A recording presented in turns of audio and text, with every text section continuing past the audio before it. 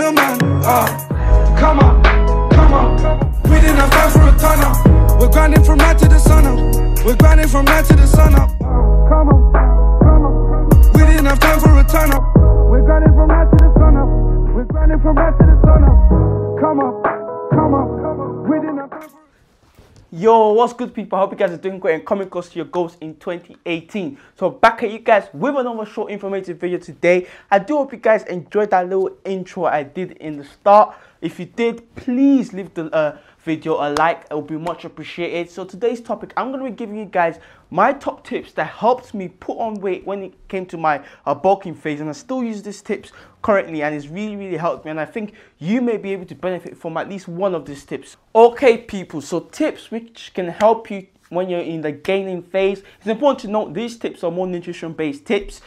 Training based tips will be for another video, because you know training and nutrition are all come together. Training is another part of you actually gaining weight, so I'm going to explain all that stuff in another video, but these are just, you know, nutrition based tips that helped me and which could help you. So the first tip I've got is to add more oils into your food. I know some of you might think, why would you want to increase the amount of oil you're consuming? You know, because we see fats as the enemy, but it's important to move away from this. Fats can actually be beneficial for you. At the end of the day, your body does need that stuff. But when I say add more oils in your food, so adding things like olive oil, coconut oil, you know, making the right choices of oil, but these can quickly add up in calories, and you know, you're going to be taking in more calories without you even realizing, because you know, oil isn't, you know, a dense food. You're not going to, you know, get filled up from consuming more oil. But just adding more oil, for example, when you're cooking, when you're frying, just adding a little bit more oil of the good stuff, obviously, it can really help to bump up the calories.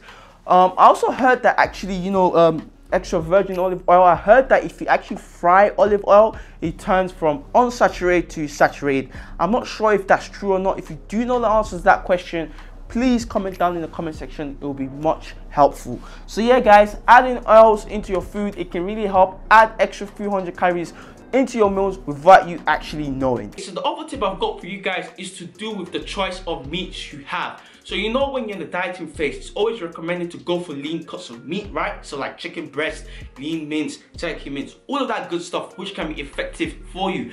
But I recommend, and what I found personally, is by shifting away during your bulking phase from the lean cuts of meat and to slightly, you know, fattier cuts of meats, can really go a long way. So when I say fattier cut of meat, so for example, instead of having chicken breast, I recommend you have chicken thighs. Not only does chicken thighs taste better, but the fat content is a lot higher. You know, instead of having, for example, lean mince, have normal beef mince with a slightly higher fat content. Because at the end of the day, it's gonna, you know, add to your calories for the day, and you're gonna gain more calories just like that. You need to be consuming a lot of calories during your bulking phase. So, you know, going for fattier cuts of meat, you know, can really go a long way. So that's a tip I recommend you should probably try and implement. Okay, so another tip I've got for you guys is to do with your cooking methods, right?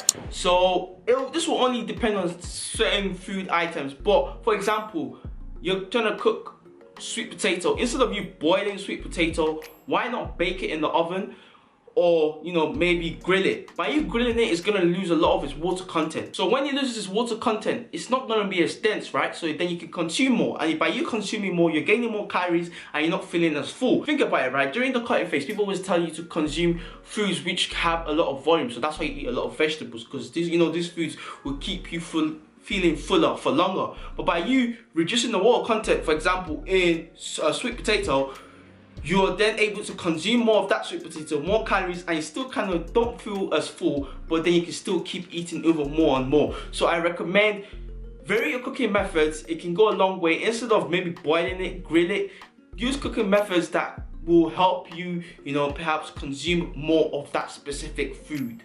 Okay guys, so the final tip I have is to have a lot of variety in your food. You know, if you're eating chicken and rice every day, I'm sure sooner or later you're gonna get bored of that food, right?